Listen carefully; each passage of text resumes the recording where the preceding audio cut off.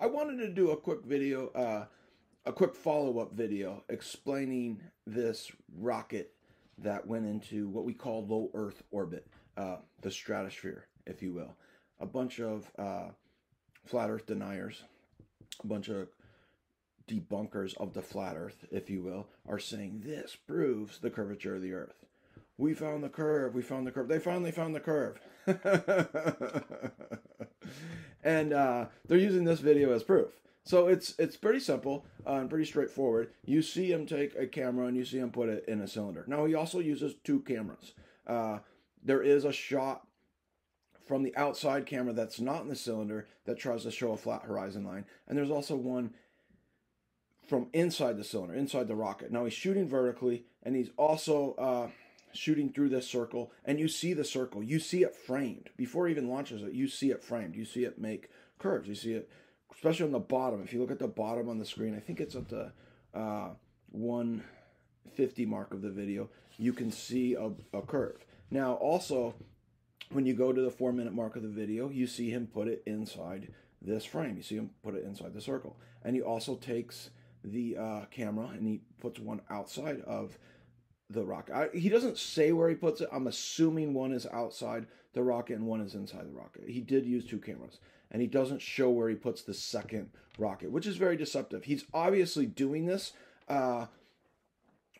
for the debunkers. So he needs to make a lot of money to pay for his time and pay for his expenses. This is not cheap. You don't have to be the smartest person in the world to shoot something into the sky.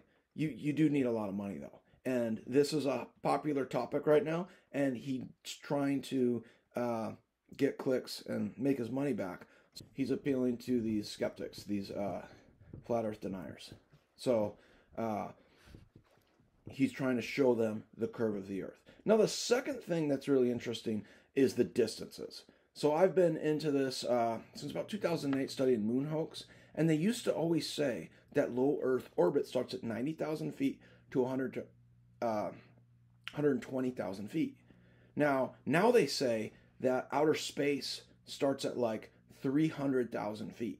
And they say the International Space Station is at 250,000 feet above the Earth. Now, they used to always use feet. Now they're using miles to kind of try to confuse you and get you to like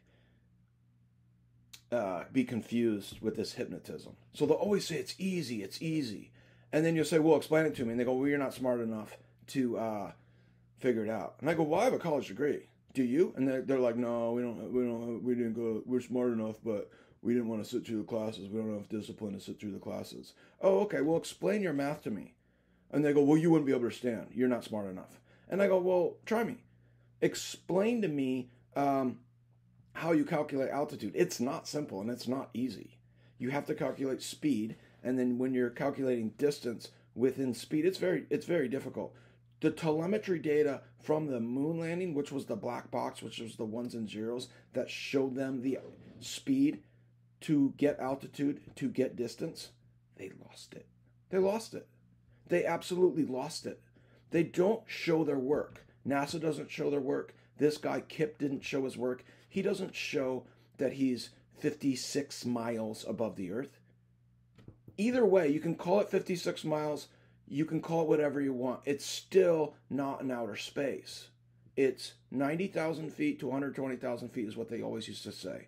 Now they want to push it to 300,000 feet above the Earth. That's where outer space starts. Okay, they're still well within outer space. They're still below the firmament. They're still below the Van Allen radiation belts. They're still just right above the Earth. Now, when you look at images from GoPro cameras with fisheye lenses, with a rectangular lens that aren't shooting through a cylinder, that aren't shooting through a framed circle, you see a straight line. Now, he didn't need to shoot a rocket. All he needed to do is do a hot air balloon. That's all he ended up doing. He shoots the rocket up. You see the rocket start curving, and then the capsule deploys into a hot air balloon. And then the hot air balloon rises up to his resting place where he just kind of floats around, and it gets his image, gets his shot. Now, people do this all the time with weather balloons. They shoot them up to about It's really just 120,000 feet. I mean, I don't know how they're going to prove how high they work. That's very inaccurate work on their part to just assume it's higher than 120,000 feet. You can't prove that. You can't. And if you try to, I guarantee you're just going to go, oh, you're not smart enough to understand it. No, I am. Please explain it to me. Please show your work. I don't believe you will. I don't believe you'll even try. And they always use this hypnotism language, like, oh, you're not smart enough. It's easy. It's easy. First of all, it's not easy. Stop saying things that are easy that aren't. That's not easy. Most people can't tell you the difference between miles and kilometers. You know why? Because it's not easy. All distance is marks on a piece of paper. You're indoctrinated with the name of that mark on a piece of paper. In America, we call it feet, and it's 12 marks on a piece of paper. The other system uses 10 marks on a piece of paper. I don't know if they call it meters or centimeters. I don't know which one it is. I just wasn't indoctrinated with that system. And they go, well, we don't like your system because it's based off of 12. I get it. Your system might be easier, but you can't do our system and we can't do your system because we weren't indoctrinated with it. It's just marks on a piece of paper. So explain to me your marks in the air. Well, it's very hard because you don't have a piece of paper. You don't have something to measure it with. You don't have a physical construct. You have speed. Well, then how do you calculate your speed? Well, your pressure, your velocity, well, that's very hard. Very difficult. Ooh, that's very difficult. Don't tell me that's easy. Please stop.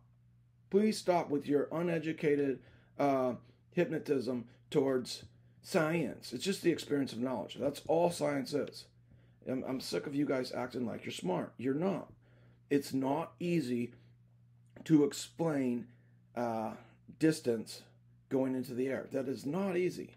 And I think you're miscalculating how far up you are. Now, it doesn't really matter because the point is you're not in outer space. You can't go to outer space, and they've never been able to go to outer space since 1972. Now, that's admitted. That's admitted, and you guys don't want to admit that. You think your probes, your unmanned probes are going in outer space. They're not. They're lying. They're absolutely lying, and you guys don't like that. And then you do this deceptive stuff where you take the camera and you put it in a cylinder to show us curve.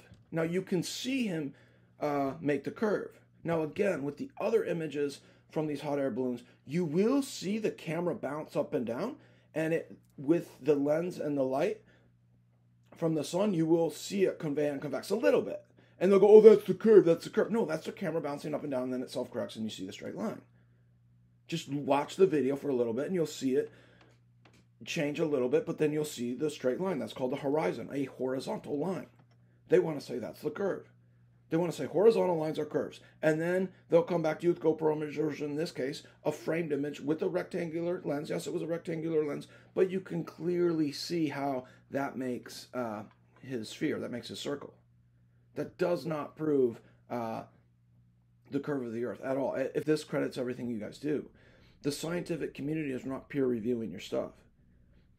If you were actually doing something scientific, the scientific community would come and give you honorary degrees. They would come and give you grants. They'd just come and give you money. But they're not. So you got to go to the debunkers of flat Earth to get your money. You got to go to the people that live in denial, the people that just run around saying, you're not smart enough to know. No, I am smart enough to know. You're just too arrogant to tell me. You're just too delusional to understand that it's way over your head too, because it's probably just fake. The truth is easy to understand, and the truth is simple, and the truth makes sense.